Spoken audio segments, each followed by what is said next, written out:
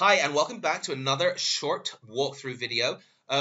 This short walkthrough is going to cover the Prospector.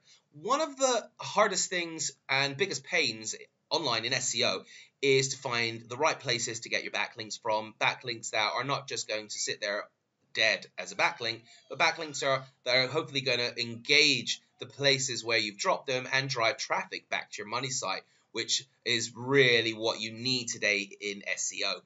In today's SEO landscape, there's no point just having links on dead sites. So the Prospector answers all of these questions for you. So if we just head over to the Prospector, what we've got here are predefined footprints, covered pretty much all of the platforms. I'm sure there are platforms that we haven't covered, and that's where the custom module comes in. So you could literally add any footprint that you want here, whatever it might be, right? So this, we cover comment backlinks, we've got forums, guest posts, blogs, link roundups, great place to go and find potential link prospects, link partners.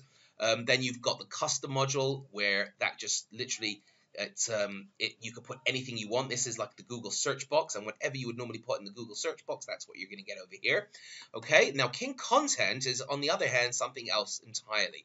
This module is based on an API. We're pulling data from a massive API, a huge web hose, which is mining the social web 24 hours a day, 7 days a week, and pulling in all of the latest conversations happening right now in your niche. So that you could literally go do a keyword search, find a forum, find a news article, find a discussion, find a blog, and then jump into that conversation. And these are current, relevant, up-to-the-minute conversations that are happening right now in your niche, in your market.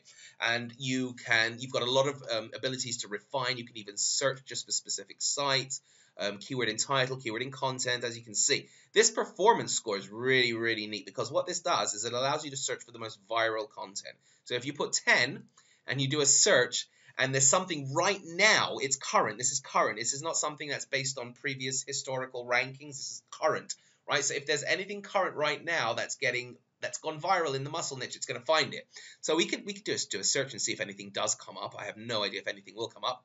Let's search for anything, not just discussions, and see what comes up. That's on number 10. Okay, so we've got something. Look at that. Distractify, you see?